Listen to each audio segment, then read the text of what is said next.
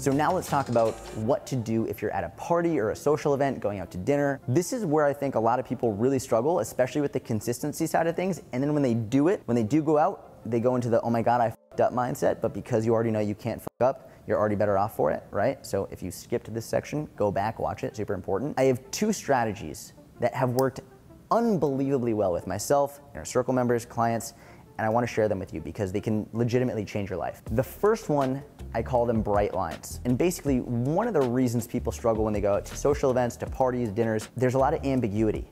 They don't know what's going to be there. They don't know what they're going to have. They don't want to go off the rails. They feel like if there's a whole bunch of food, they're just going to go binge. And that ambiguity, that not being sure of what's going to happen, causes more anxiety, which then usually leads to a massive binge, and then feeling like you fucked up, and you know that road. So what I say is a bright line is a steadfast rule. It's a rule that you cannot break, and you make it before you go. And there's no right or wrong way to do this. There's no right or wrong rule, but you just have to make a rule with yourself. So for example, one of my favorite rules is this. You're gonna go to the party. There's gonna be a lot of food. You can have whatever you want, but make it fit on one plate. You get one plate, whatever you want at the party, put it on that plate, but that's it. That's one option. Another option is this. Let's say you're going to a big dinner, there's a lot of desserts. You can choose whichever dessert you want, but only one, not all of them.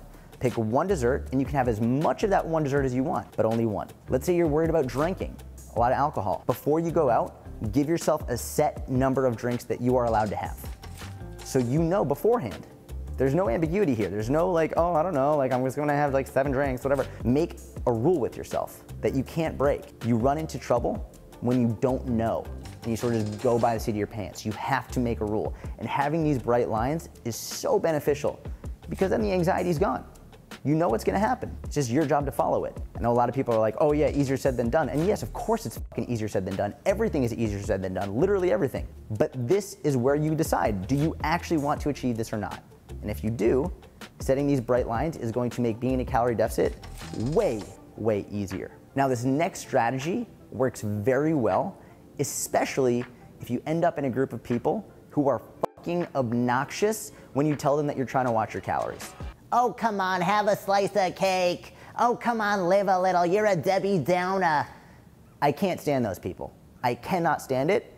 And unfortunately, usually what's going on is when they're really trying to like get on you for trying to stick to your goals, usually what's going on is they're uncomfortable that you're not eating all of the junk. So this is how they try and get you to do it so they can justify doing it themselves. So just keep that in mind. But doing a challenge, I'm gonna explain this in a second, works unbelievably well. So give this a shot. If you go out to a party, to a dinner, whatever, and you say, oh no, I'm trying to watch my calories, I'm on a diet, whatever it is you say, and for some reason, people feel entitled to say something like, oh, come on, live a little, oh, come on, it's not a big deal, da da da da. But one thing I've found, and I have no idea why this works, if you say, I'm doing a challenge with myself, all of a sudden it's like they just accept it. I've seen this time and again. It also works with drinking. I'm not a big drinker. I'm not drinking all of 2019. When I go out, people are like, oh, come on, have a drink. I'm like, oh no, I'm doing a challenge for the year, I'm not drinking.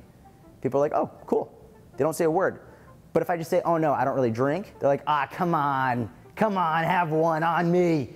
Come on, dude, have one. I'm like, bro, shut the fuck up. So by saying you have a challenge with yourself, for whatever reason I don't know, people tend to lay off. So give that a shot next time you're around the people who are trying to just like, come on, you can do it.